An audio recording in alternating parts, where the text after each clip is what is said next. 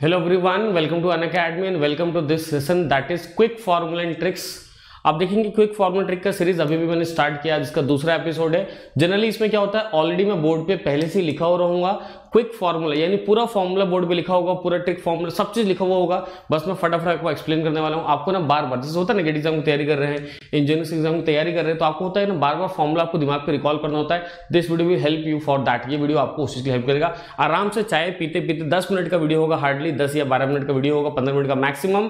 चाय पीते पीते आप आराम से बस वीडियो को देखते जाइए, कुछ भी नोट डाउन करने की जरूरत नहीं, कुछ करने की जरूरत नहीं है। पूरा फॉर्मूला आपको ब्रेन पे ऑटोमेटिक चढ़ जाएगा। चलिए स्टार्ट करते हैं सेशन को। डेफिनेटली आप इंडिया के सबसे बेस्ट लर्निंग प्लेटफॉर्म पे, सबसे बिगेस्ट लर्निंग प्लेटफॉर्म पे, दैट इज आप अनअकैडमी पे हैं। और इस चैनल का नाम है, यूट्यूब चैनल का नाम है let's crack gate and ESE for ME. चलिए ठीक है, सो लेट्स क्रैक इट। चलिए आगे बढ़ जाते हैं। आप डेफिनेटली आप एंजॉय कर रहे होंगे, तो आप साथ ही काम करिए। आप डेफिनेटली अनअकैडमी लर्निंग आपको मोबाइल में इंस्टॉल कर लीजिए, इससे बहुत ज़्यादा बेनिफिट है आपके पास।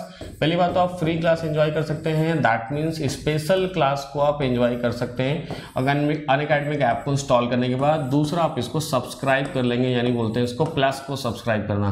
प्लस को सब्सक्राइब अगर आप कर लेते हैं तो आपको A to Z gate exam के लिए और इंजीनियरिंग सर्विस एग्जाम के लिए सब कुछ आपको मिल जाएगा। किसी भी चीज़ की आपको जरूरत नहीं, यू विल बी टॉपर। चलिए आगे बढ़ जाते हैं। मेरे बारे में कुछ इन्फॉर्मेशन देख लेते हैं। Here my name is Mukesh Kumar Sharma, I M A plus educator for gate and ESE।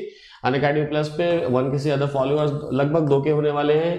Thank you for all this things. बाकी ये सब चीज़ थोड़ा आप जानते ही हैं, एक बार और देख लीजिएगा। इसमें सबसे इंपॉर्टेंट है मेरा टेलीग्राम चैनल, आप ज्वाइन कर लीजिए MS11। इस पर पूरा अपडेट आपको, लेक्चर्स का टाइमिंग, लिंक वगैरह सब चीज़ आपको मिल जाता है।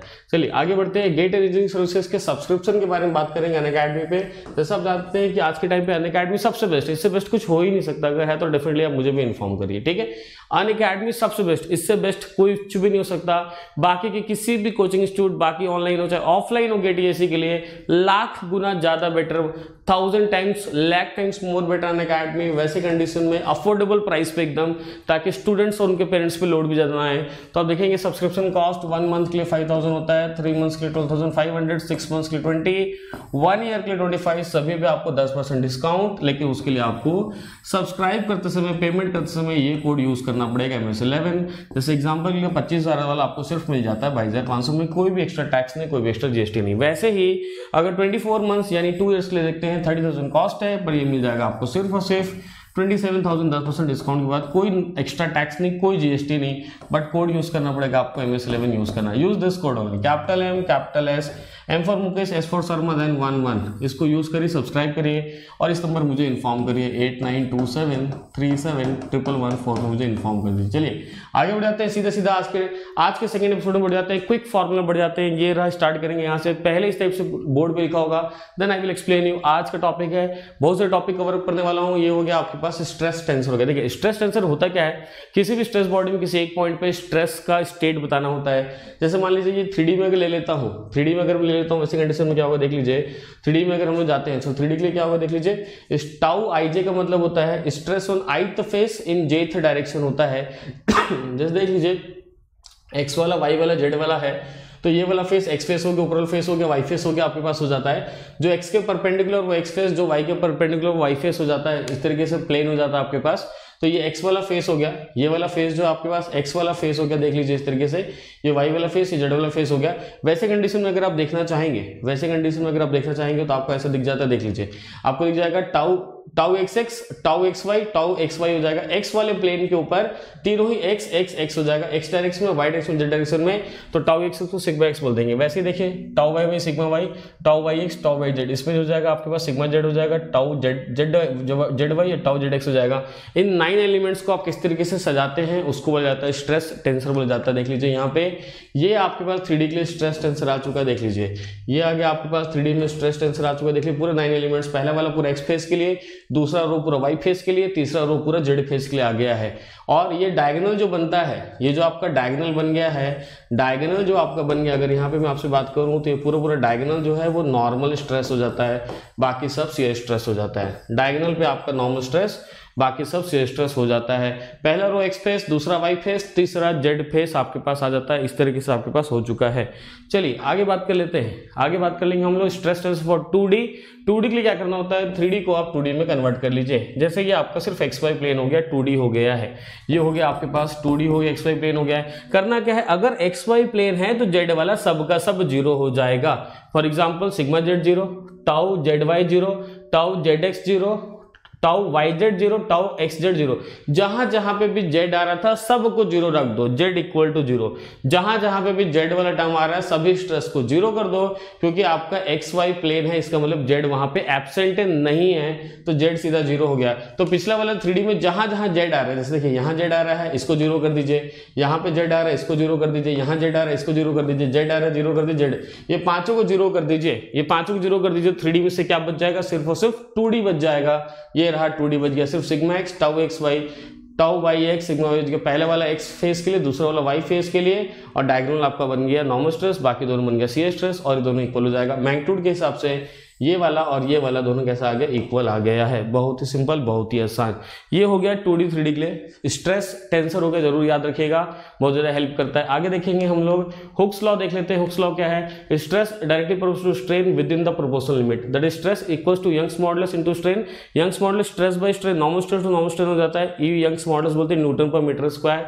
उसको कई बार लोग मेगा पास्कल, गीगा पास्कल में लिख देते हैं, गीगा पास्कल या मेगा पास्कल में भी उसको रिप्रेजेंट कर देते हैं। दूसरा modulus of rigidity, shear modulus जो होगा वो शियर स्ट्रेस, यहाँ पे लिख लीजिए नॉर्मल स्ट्रेस, नॉर्मल स्ट्रेन, यहाँ पे शियर स्ट्रेस, यहाँ पे शियर स्ट्रेन हो जाता है। साथ ही साथ tau is equal to ji into shear strain, यानी जी जो होगा ये हो जाएगा modulus of rigidity, shear modulus हो जाएगा, that is shear stress to shear strain हो जाएगा।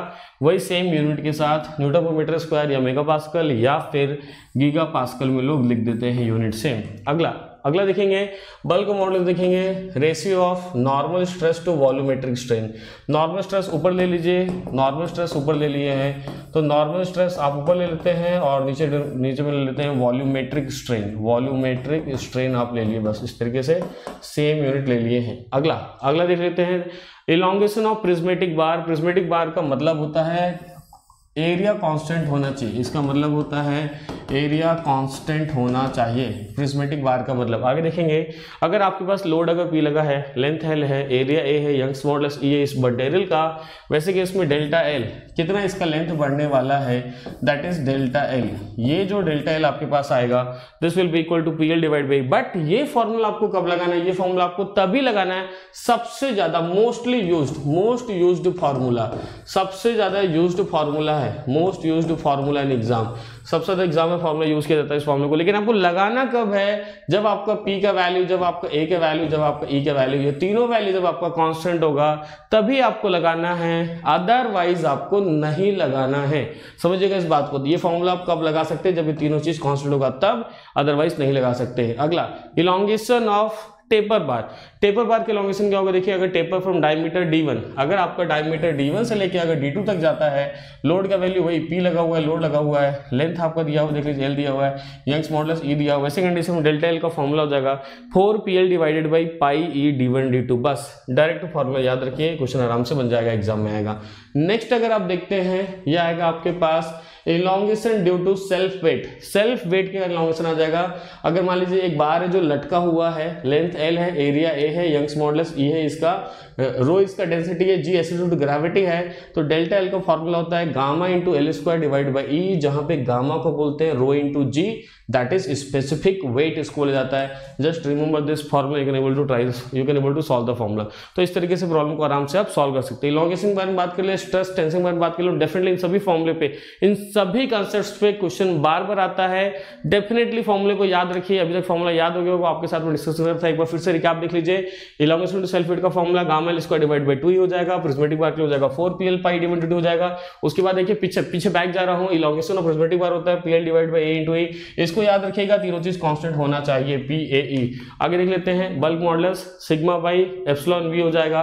उसके बाद मॉडुलस ऑफ रिजिडिटी हो जाएगा shear stress to shear strain हो जाएगा। यंग्स मॉडुलस हो जाएगा आपके पास सिग्मा बाई एप्सिलॉन हो जाएगा, normal stress to normal strain हो जाएगा। हुक्स लॉ देख सकते हैं इस तरीके से आपके पास आ चुका है।